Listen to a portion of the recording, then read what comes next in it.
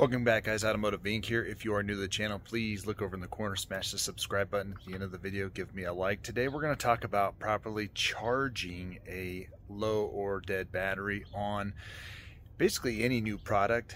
This is going to be specific to the Ford F-150, but it's going to be similar to other vehicles. So about a week ago, I was doing a bunch of stuff for scan on the F-150, and I had to leave the ignition on, and I kind of drained the battery. So the truck kind of went into this depleted mode. On the main screen it said battery is set to reserve to retain battery to charge it. So then I took it out, drove it. It just wasn't quite enough because I didn't drive it long enough. So I reverted back to my handy dandy battery charger. Now, if you're going to jump the vehicle, you can jump it this way. So if you're jumping it in emergency, so you're going to hook your positive to your positive terminal here, and then you can put your negative right on the negative post here and jump the vehicle. Now, if you're using your vehicle to jump the other, always do the positive to the positive first, and then you'll come in and do your negative to the other vehicle, and then your negative here. But a handful of years ago, they started putting these battery management systems, hoping to retain enough battery to start the vehicle. So if you look at any of your batteries on your vehicles and you have a box that looks similar to this is the battery management system, BMS, whatever the hell the acronym each manufacturer says it's for.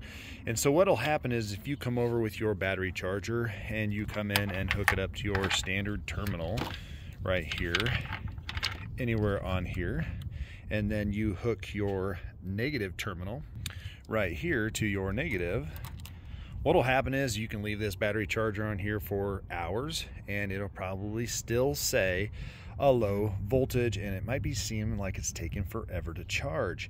If you have one of these, the actual negative terminal needs to be on the opposite side of this post, so that way it'll charge much quicker. It'll tell the vehicle that you are charging the battery and that it's not trying to shut it down to maintain battery voltage. Now, you can hook the positive terminal to wherever you can get it. If you have small gator clips like this, it might be hard to get on that post. Now, if you're going to remove the battery itself and charge it, you'll charge the battery just as you would hooking it up to the post. But if you're going to charge in the vehicle, which there's nothing wrong doing that, then you can take your gator clip on your positive terminal and you can hook it anywhere on the back side of this that you can get to. Okay, now on this, and again, this will be the same, if you see any type of box like this near your battery connection, then you can use any negative ground that you want, or you can be on the back side of it, meaning you can clip your clip to here and it'll charge. In this instance, we have an auxiliary ground coming off here and going to the body or the frame, the engine, or whatever. So that's where you would hook it on your F-150. I chose to hook it over here. Now, by doing that, the battery was charged in 20 minutes. Now, granted, it had charged for almost over an hour and a half and was still at like 63%. That was the actual battery itself. Management system telling it that it's not being charged. So we go on the opposite side of that, or the lead into that. If you're just going to go here, it's going to go through the battery management system. As you can see right here, it goes through that and then up to here. So you could even hook it here, wherever you can get it. Always remember to make sure you pick on your charger, if it has multiple selections, what kind of battery we have here. We have an acid glass matte battery.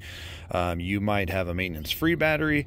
You could have several different options. You could have a gel battery. Now, typically in a newer vehicle, you're going to have an AGM battery, but that's not always the case. You might have someone might have swapped it out. It might have a standard battery in it, the ones you see with the caps that need to have water maintenance done to them. So then when you come over to your charger and you get all that hooked up, I guarantee you this is going to charge about 10 times faster than it would if you tried to just hook it to that post. And matter of fact, I'm not even for sure if you'll get 100% charge on that going through that with that battery management system happening. So again, hope that helps, guys. Again, this should work on any F-150. I think after 2012 they started doing this. And again, it's going to be just about any vehicle out there. I think Chevy's had what do they call it, BAC, battery retained accessory or something like that, or bar or something like that. I don't know, lots of different acronyms, but they've had it around for a while. So just hook it up that way, charge it, guys, and you should be good to go. Guys, we'll catch you on the next one.